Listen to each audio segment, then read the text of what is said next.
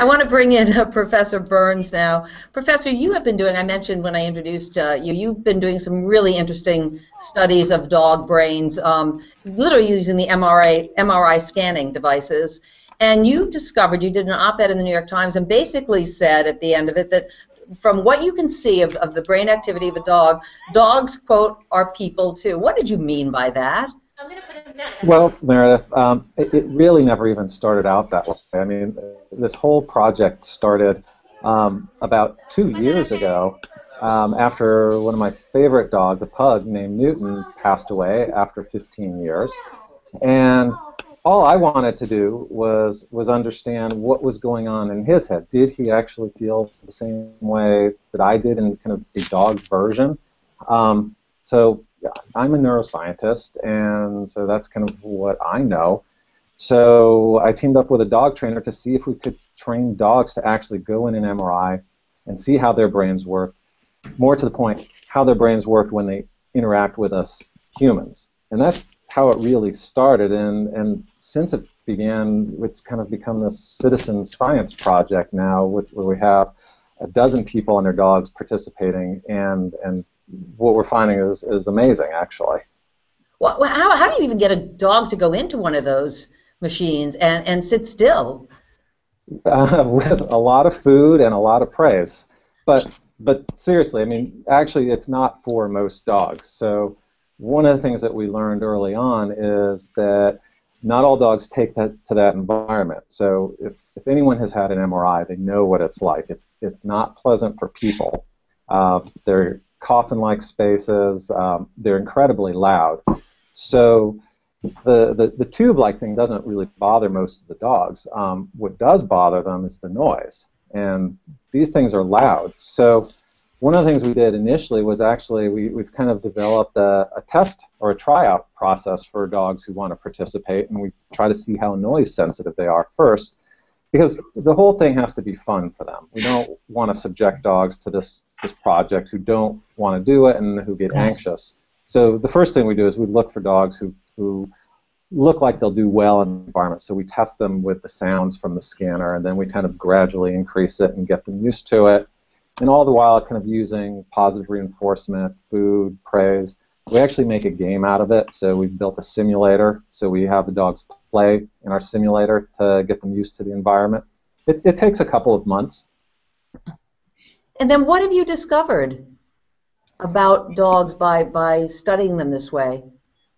Well, the amazing thing is, I mean, I think all the dog people out there already know or have feelings that their dogs love them. And certainly you don't need an MRI to prove this. And that's not really what the project's about. The project is really about understanding how dogs do what they do, and why is it that they're so amazing to us? You know, how is it that their brains accomplish all these things that we kind of take for granted when we live with them? And what we're seeing is when the dogs are interacting with their humans. So we're actually scanning them. So they're actually in the scanner, and their human is at the other end giving signals and interacting with them at the same time. So this is the key thing.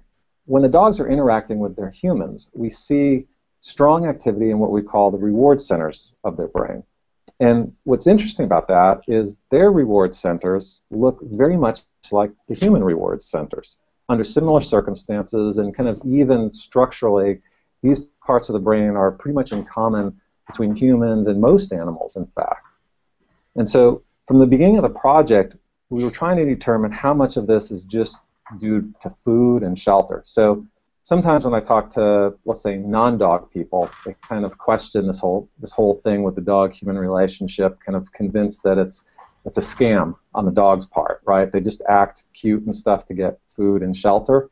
So we're really trying to understand, is that true? Or is there something in there that looks kind of like human love, same things we experience? And in fact, that's what we are seeing. So I wonder what does that say to you in terms of repercussions from this kind of a study? If in fact you're seeing that dogs respond in much the same way that people do, I think that raises a lot of questions about how we treat animals.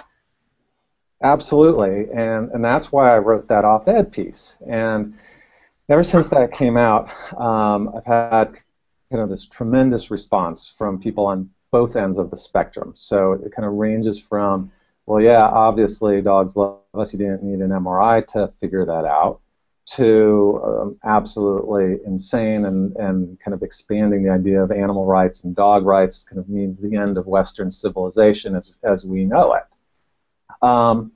So you have to realize how the laws treat animals in this country. And in fact, most parts of the world, animals, dogs too, are legally property. They're property of the people who own them. I mean, that's how the law treats them. And although we have animal welfare laws, in my opinion, it's actually a fairly low bar. It means that you can't abuse animals, and depending if you're in the farming industry, you kind of have to, kill them humanely, whatever that means. But they're still property. And so what we're seeing is kind of biological evidence for what I think a lot of people already feel, that there are processes going on in dogs and probably other animals' brains that look very much like ours. And maybe we should be reconsidering how we kind of treat animals or categorize them kind of in society as something more than property.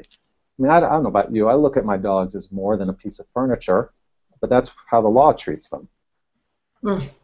Well, that's part why when you talk about being an owner versus, I like the word guardian much better when I talk about my relationship with my pets, as opposed to owning. Again, it's that same notion of property, right, and diminishes the animal. Right, right. And the issues are only really kind of come to bear when there's conflicts between animals or dogs and humans. I mean, in any kind of conflict between an animal and a human, the human kind of just by default wins because a human's rights trump a piece of furniture. But I think what we're seeing kind of suggests that maybe we should be looking at some consideration for the dogs, kind of call it their pursuit of happiness. It's more than just kind of the avoidance of pain and suffering. I think there's a potential there that we need to recognize. And if what would you like to see happen? Best case scenario. Well, so best case, I mean, dogs are not people. I mean, there is a difference. They don't have the capacity for language and kind of abstract thought that we do. But what I would like to see is kind of a creation of a category for dogs that is not furniture and has some kind of protected interests and rights under the law. I have a question, Professor, here. Why do you think humans have picked dogs as our best friends out of all other animals? That's a great question, and I think frequently about that. Although I think maybe the better way to think about the question is, why did dogs pick humans? Or really kind of whatever their ancestor was, some kind of dog-wolf hybrid. I mean, nobody really knows what that animal was. And so the real question is, why did they start living with us? And we don't know the answer to that.